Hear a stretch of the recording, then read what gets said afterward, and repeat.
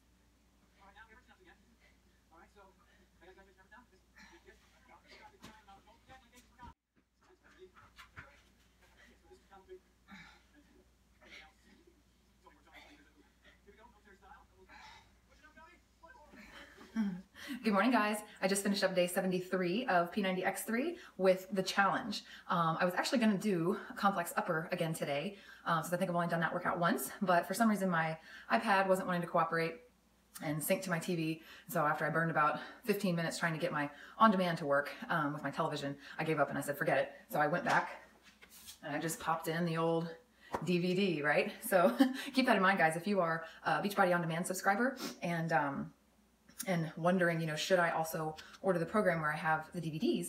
I think it's not a bad idea, right? We have DVDs from almost every single program because we bought them before Beachbody On Demand came out. But they're a great backup. If your internet goes down or, you just can't get your technology to work, you can always go pop in a DVD if you're somewhere where you have a player. And that's what I had to do today. I had to say, okay, I'm going to skip complex upper and I'm going to fall back to doing the challenge, which is not my favorite workout, but it's all just pull-ups and push-ups. But it was a way that I could go ahead and get my workout done, not skip it just because technology was having a fit, and still get a good sweat and a good bump on, okay?